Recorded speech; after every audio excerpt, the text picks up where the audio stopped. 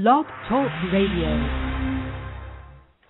Hello, everyone, and welcome to Gypsy Poet Radio here on blogtalkradio.com/Gypsy Poet. I'm the Gypsy Poet, and of course, with me is the feisty and ever crazy and mysterious Girl George. Yes, people, Girl George, say it with me. Girl George, Girl George, Girl George, Girl George. Oh my God, what a guest! And we have a wild Sunday afternoon with the one and only Wild Willard from Dr. Hook in the Medicine Show and GooseCreekSymphony. What an amazing ride this is going to be. You must have played that one 10 million times when you were with Dr. Hook, right? Oh, yeah, played it a few times. I toured with them in 1973, but you didn't join them till about, what, 76? Yeah, 76, although we did meet in the early 70s when they had Sylvia's mother out and they were touring in the South. That was when I was playing with GooseCreekSymphony. We did a number of shows together. So you met me? I'm surprised that we never did meet, George, but I met Star. You met Star. We're in Nashville. Yeah, in Nashville. Oh, because she went back to Nashville after we broke up, and I stayed in San Francisco, so you probably met her there. Yeah, that would be about right.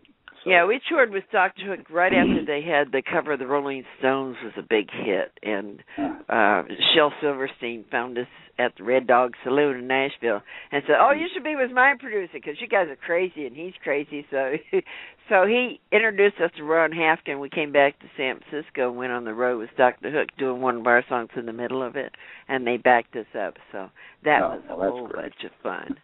Those are crazy guys. Yeah, it's funny too. But by the time I got in the band, everybody was a little older, and we still had our share of fun. But for the most part, it settled down into a lot of work. Oh, they were real young then. Boy, party all night. We never got any sleep. We'd do the show, and then afterwards we'd go out and make a bunch of noise and raise hell, and then we have to get up at 5 o'clock in the morning or something, and 9 Year would drag us to airplanes and put tags on us so we'd know where we were going because we had no idea. We'd be on planes all day. We'd get off the planes, and they'd take Dennis and Ray over to the radio studio to do an interview, and then back on another stage again. But we were playing with Chuck Berry, Stevie Wonder, Black Oak, Arkansas. That was cool. Yeah, that was the same circuit I was on with when I was with Goose Creek. Yeah, that was a dream come true, those big concerts, with all my heroes. Oh, yeah. So you were with Goose Creek Symphony for how long? Well, actually, I'm still with the band. And, you go back and forth with them, huh? Yeah, the band started in 1968 here in Phoenix, and we just started in the studio with, no real prospects or anything. We just started recording Charlie Gearhart's original songs, and it turned into an album, which eventually got picked up by Capitol Records. And by 1970, we were out on our first tour with Bobby Gentry. Wow. And played the Ed Sullivan Show that year. And then I didn't go off the road for the next 10 years. 300 days of the year, 10 years straight. So how did you end up with Dr. Hook? Did they steal you from Goose Creek Symphony? Well, in 1975, Goose Creek disbanded for we needed a much-needed break, and two of the guys moved up to the Northwest, and that was right when Rick Ellsworth was diagnosed with melanoma. And one of the fellows, cancer. Well, he's a redhead. Redheads have a problem with that. Yeah. Oh, yeah. Because they're so fair. Yeah, but he was diagnosed, and one of the people that worked in our organization with Goose Creek, Ted Hacker, was at that time working in Dr. Hook's office. And they were wondering, who were they going to get to replace Rick while Rick was out of commission. And Ted suggested they call me because he knew that, Goose Creek was done for a while. And I got the call, and it was like a week later, I was out on the road. In fact, I think I was doing that Don Kirshner rock concert thing that I've seen. That's that great. was one of my first gigs. How did you like John Walt as a drummer? He's a Taurus just like you. Oh, yeah, I love John. I love John. Well, John, they got him from me. They got John from me. Because, I know. I read that. Yeah. Right when we were going off the road with Dr. Hook, that's right when Jay quit, and they needed a drummer really quick because they were on tour, you know. So I said, well, why don't you use my drummer in Nashville? I ain't using him, you know. And so I played him my demo, that one of Shades of Green and Blue, and Ron says, get him. And so I called Nashville, and he wasn't there, so I called New York and found him in New York. I said, get your ass out here. Ron sent him a ticket, and he stayed with Dr. Hook for years. Yeah, pretty much till the end. Because he learned it in a week. He knew he was good. He learned all their stuff, and they were back out on the road again. Yeah, well, John was dedicated, and he contributed so much to the band. It was, I was privileged to have been able to play with him. Well, he could do anything. I mean, he could just watch me and follow where I was moving. Just watch your ass move and go with it, because I change around a whole lot. And he could go with anything. Yeah. And Dr. Hook were kind of that way, too. They were crazy. They go off the wall and bounce off the wall and do all kinds of weird, bizarre stuff. And the drummer has to be able to go with it. Yep, absolutely. How many gold records did you get? I probably have a couple of dozen, gold, silver, and platinum albums. From both groups or just Dr. Hook? Just from Dr. Hook, yeah. That was my time to go around the world a few times and play on some top 10 records, like Sharing the Night Together and When You're in Love with a Beautiful Woman and Sexy Eyes and those records. It was like getting to play with the studio players that we used for those albums was fabulous. The Muscle Shoals Rhythm Section and the A-Team in Nashville. And it was, all of those dreams that you have when you're growing up, fortunately came true for me. Yeah, you get to play with all your heroes, and you get to play on Rock Concert, and Ed Sullivan, and get gold records. My goodness, that's so cool. Yeah. Now I work at playing music at a Mexican food restaurant down the street from my house. Well, that's cool. You still get to play. I get to play, and that's all you need. You only need is a few people out there that are digging it, and that's all you need. You don't have to have 50,000 people out in front of you all the time. That gets a little hectic. Yeah, well, I lost two families being on the road, so I've learned my lesson. What was it like working with Shel Silverstein, actually? I love Shel. He was just a one-of-a-kind person. Mm-hmm. He wrote the song "A Boy Named Sue" that Johnny Cash did. He actually wrote a sequel to that called "The Father of a Boy Named Sue." And, I've seen it. GooseCreekSymphony recorded it. Oh, really? Unfortunately, I don't have a copy of it. I wish I did, because it was 10 times funnier than the original song. Well, it's up on YouTube, but I think it's got Dr. Hook doing it. Yeah, that's I haven't seen that actually.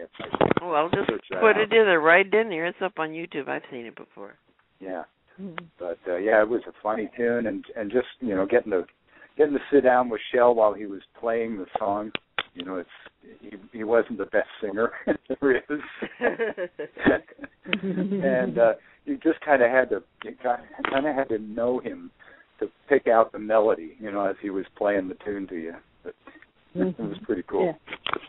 Who wrote that Unicorn song, that Irish song that the Irish guys Rovers did the Unicorn song. He wrote a lot of songs that we didn't even know about. I know. He told me, he says, songwriting's a hobby. I said, yeah. Well, everything was a hobby with him. He did everything. He was a jack of all trades, and they were all hobbies. Yep. Mm-hmm. He loved to write poems and songs and just have a good time. That's right. Yeah, I think his profession was having a good time. Oh, yes, I have his entire collection. Okay, I grew up with Shel Silverstein. That's why I had to ask that question, because the moment I saw that Dr. Hook had songs that were written by Shel Silverstein, I just had to knock that question in there, because I loved his material growing up. That's why. So I had to throw that in there. Yes, absolutely. Yeah. I saw that you have actually a top 5 album, and I wanted to ask about that from Denmark. I wanted to ask when that first came out a little bit more. No, excuse me, that was in the UK. It was number 5, but in Denmark it came out to number 1. It was in 1976. Were you working on that album? A little bit more. I played. That was the album right before I joined the band, but I did play on one of the tracks. It was one of the last Goose Creek sessions during the 1970s,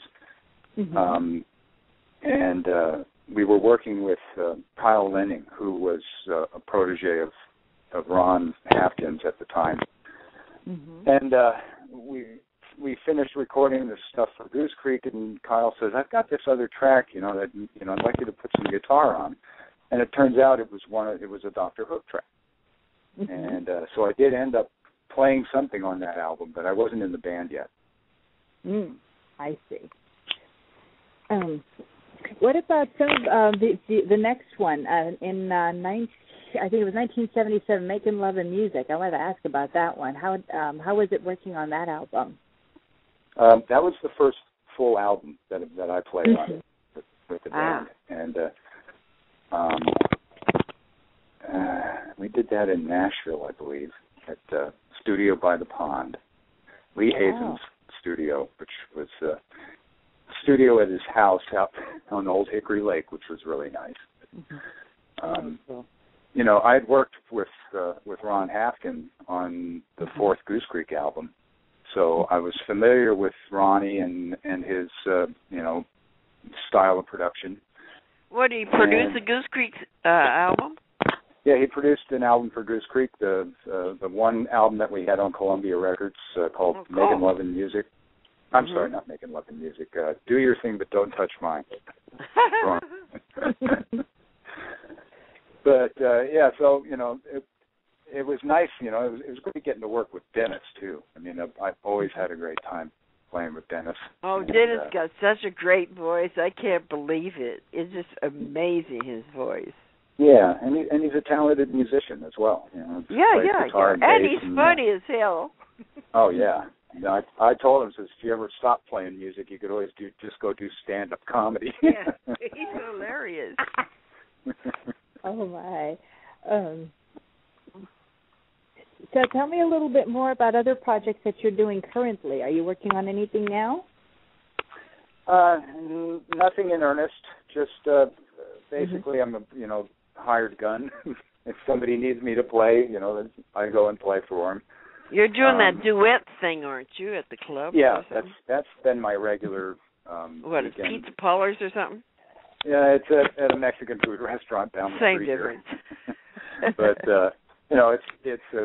I've been doing it for 8 years, and the fellow that I play with, Alan Harkrader, he and I have just a great rapport musically. We sing alike, and if I know some of the song and he knows some of the song, we can play the song. It's not, it's.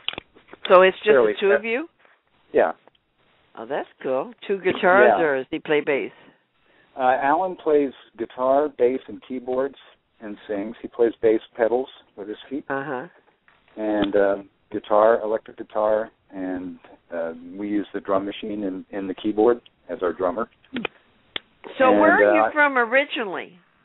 I was born in Pennsylvania. Pennsylvania. And moved to Arizona in 1964. And when I got here, I was 13 years old, and I've been playing music all my life and had a Hammond organ in the living room the whole time I was growing up. When we moved to Arizona, my dad had to take the organ out to his gig, so I didn't have a musical instrument to play when we got here. So your father's a musician too? Yes, and his father before him. Really? What, in clubs or what?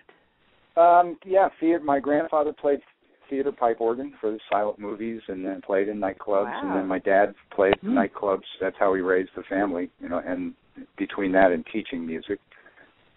What'd your mother do? Did she work or?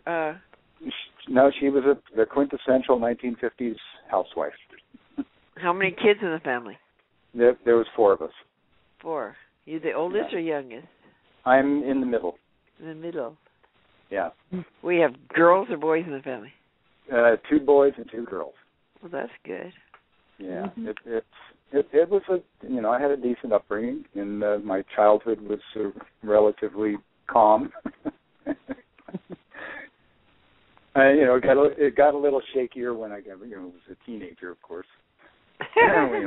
Once I got into a rock and roll band, and people that I was playing music with here in Phoenix, is kind of a San Francisco connection. It's the guys that became the Tubes. The Tubes? Prairie Prince and Roger Steen we were all in my second band together.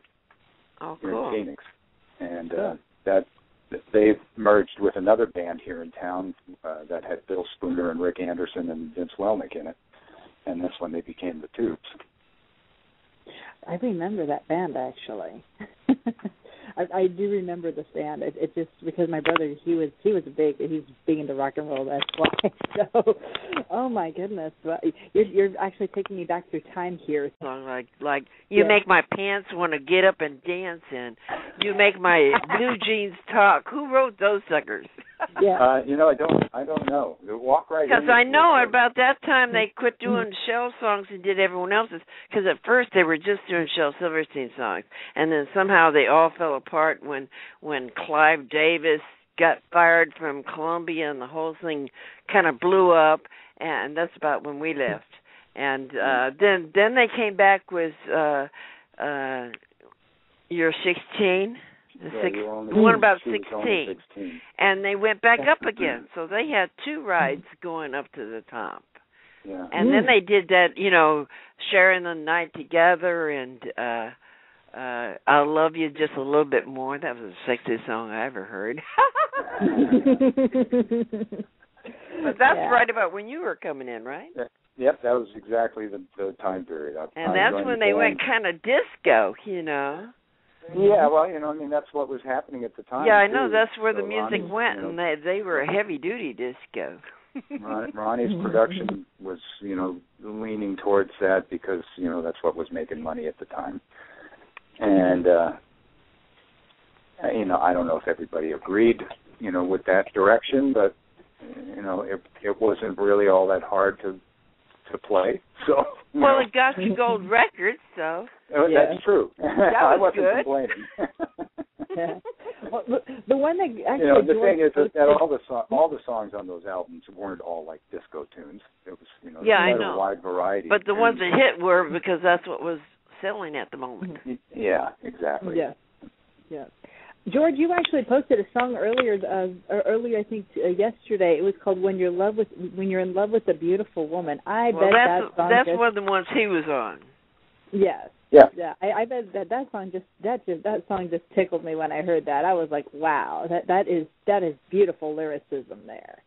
I wanted to touch up on that song because when I heard that one, I was like, wow, now this is a song where. Wow, just still leaves me speechless. It's really a good song. Yeah, that was written by a fellow by the name of Even Stevens. Oh, I knew him in Nashville. Yeah, I knew him. I don't know if he wrote any other tunes that became hits. I know that I've seen his name on some other albums, but I think that When You're in Love with a Beautiful Woman was the only big hit that he had. Well, he was part of the gang in Nashville when we first got there in the 70s, like Christopherson and Vince Matthews and even Stevens and Chris Gantry and all of them. How about that one about I Wish I Could Make It More Like the Movies for You? Were you on that one? No, that was before I was in That was before you? That was a cool song. Yeah, Heartbreaker. we played that a number of times on stage. Yeah, it's a real heartbreaker. Quite a few of those songs that would surface every now and then, and that they'd end up in the set. But there was a lot of tunes to choose from.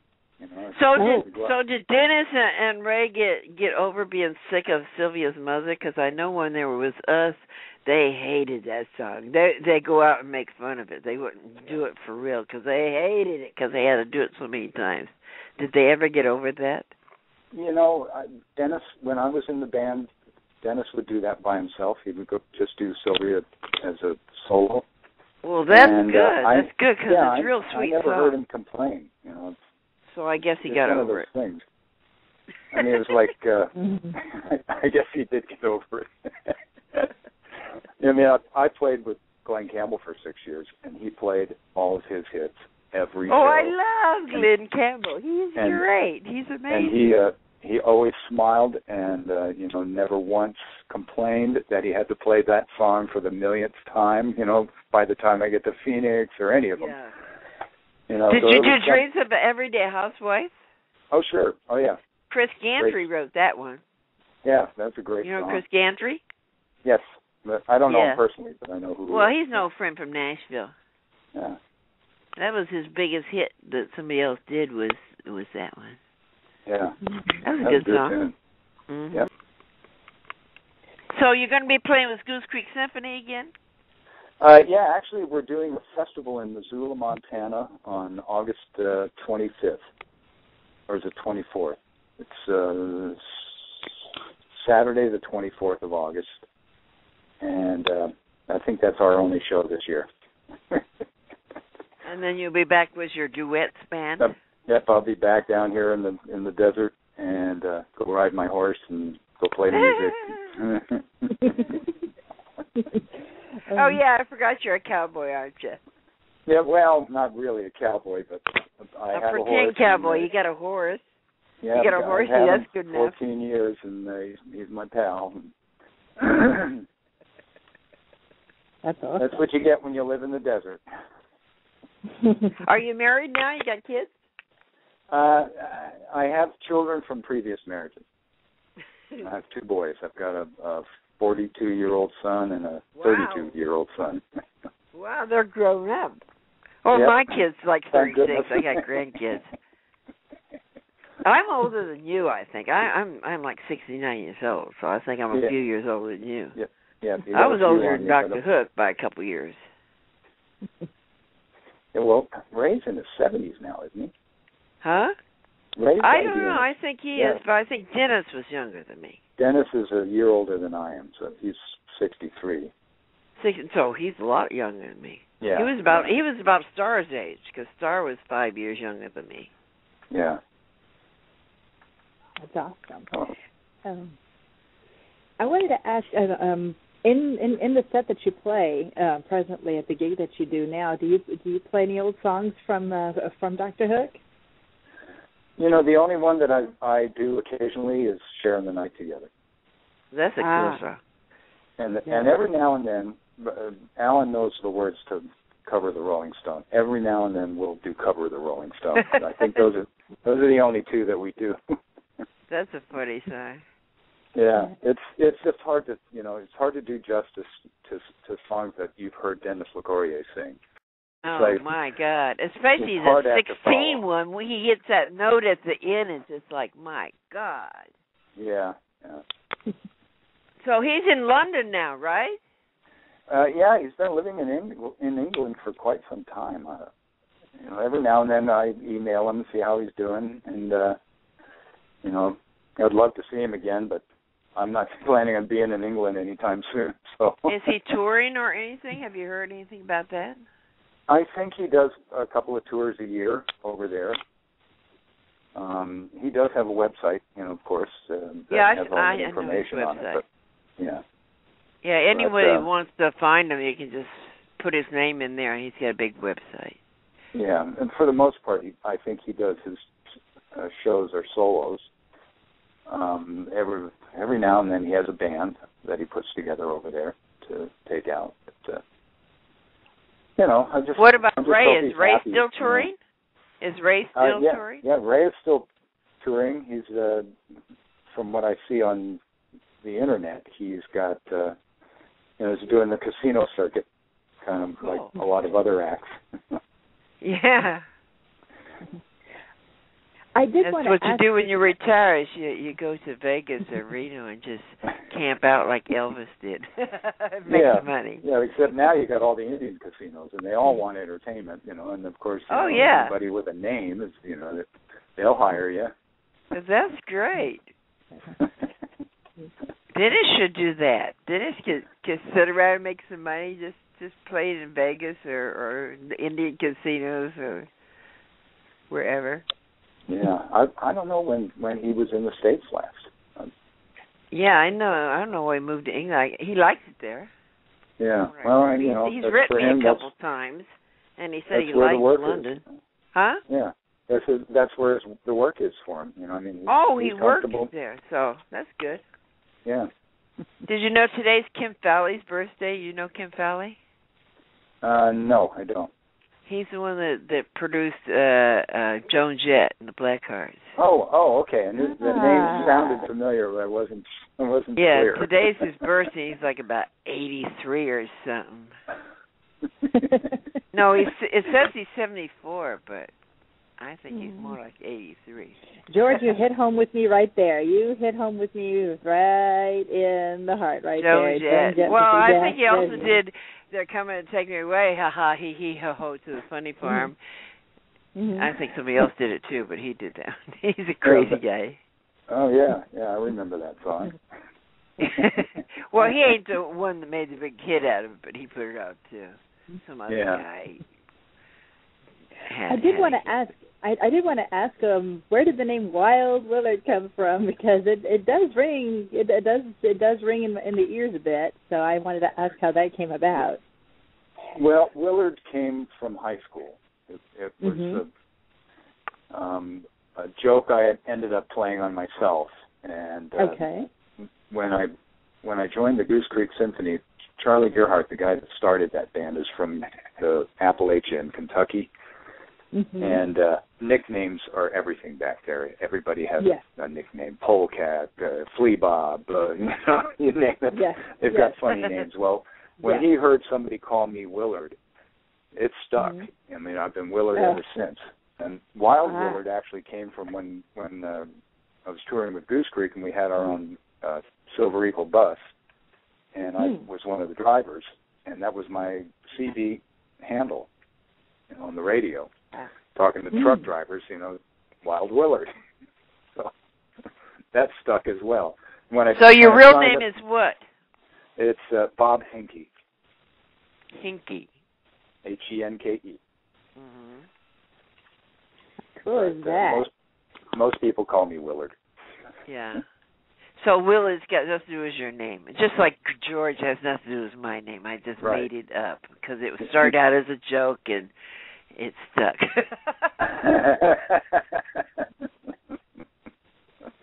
So we're in the same boat. Be careful about what you joke about, because you might end up with it forever. That's right. Oh, I know. It's hard for my daughter to call me George, and my grandkids call me George, but that's just the way it is. And my boyfriends, that's even worse. They hate it. Oh, she always makes me laugh. Okay. We got 2 minutes left, so if you got to plug anything, plug it.